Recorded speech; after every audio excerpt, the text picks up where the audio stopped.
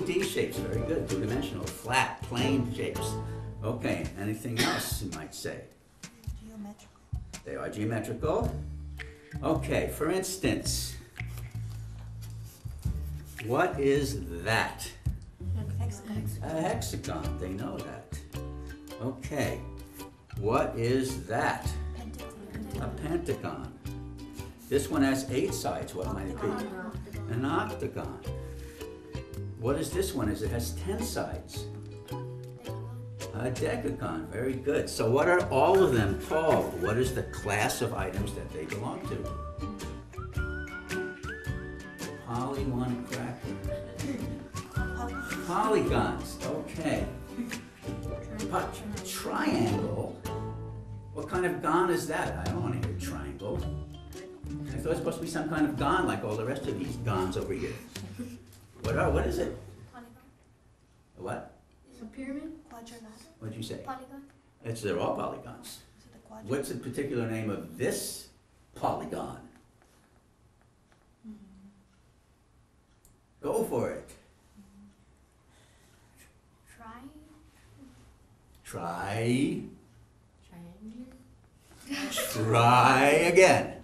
Try. Trilagon? This is lecture 8. Trigon. Okay, that's a trigon. How many of you think I made that up? Raise your hand if you think I made that up. Raise your hand if you think we might find something about trigons if we do some research. Ah, see, they have a lot of faith in the research here. Okay, let's see what we've got here.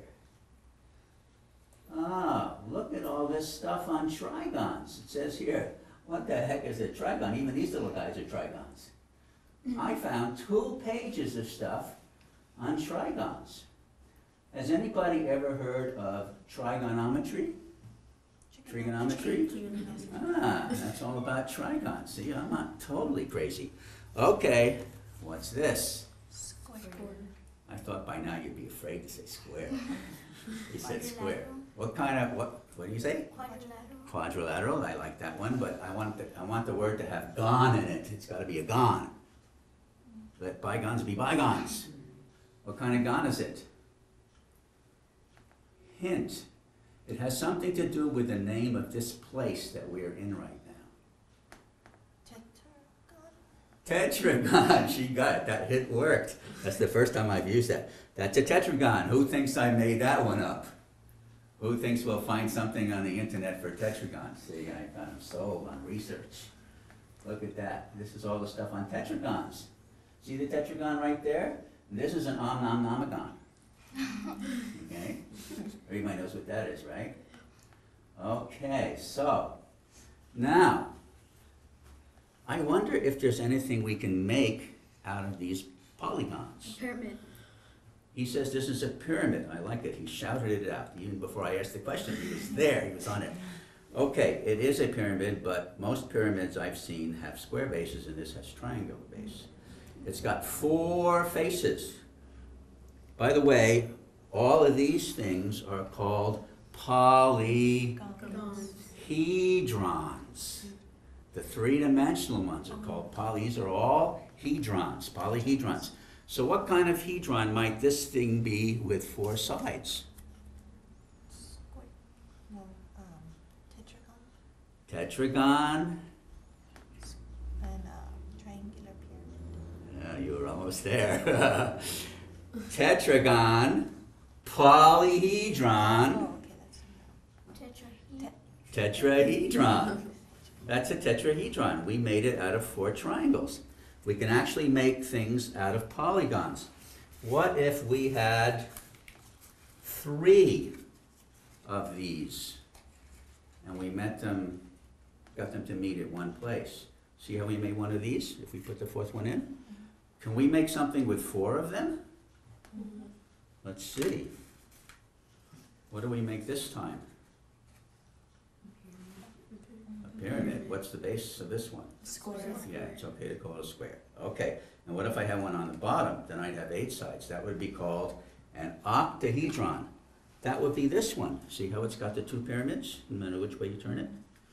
Okay, now, can I make something out of 5 of them?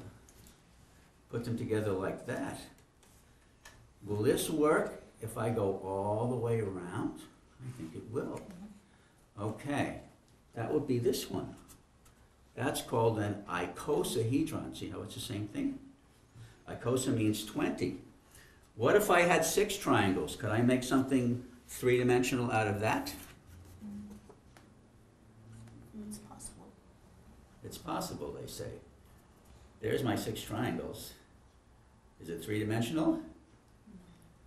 I've used up all 360 degrees, so I can't do any more. Okay, how about squares? Can I make something if I put 3 squares together? What would I make? Cube. A cube, okay. Would I get something three-dimensional if I put 4 of them together?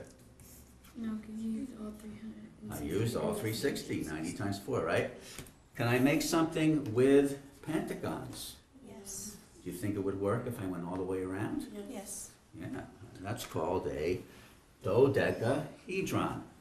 So all these guys are known as the Platonic solids. See the 5 of them there? And here's some pictures of some more of them. I wonder if instead of having all of one kind, I could make something if I had 2 kinds of things, like that. Squares and triangles. Look how nice that worked out. This is called a cube octahedron. It's got the 6 sides, the squares from the cube, and it's got the 8 triangles from the octahedron. This is known as an icosahedron. It's made out of pentagons and triangles. And here's one made of 3 different things. Pentagon, squares, and triangles. Pentagon, squares, and triangles, exactly. This is known as a rhombi icosahedron. It's this thing with some squares thrown in. And finally, this one. What's this made out of? Octagons, pentagons, cubes. And dectagons. Okay, here's the decagon right there. What's that? No. Hexagon. Hexagon. And squares, those 3 things. This is called a rhombi truncated icosahedron. It's a little family there. So, and I think, let's see, that's as far as we will go for the moment. So until next time, what I want you to do is Hold that thought.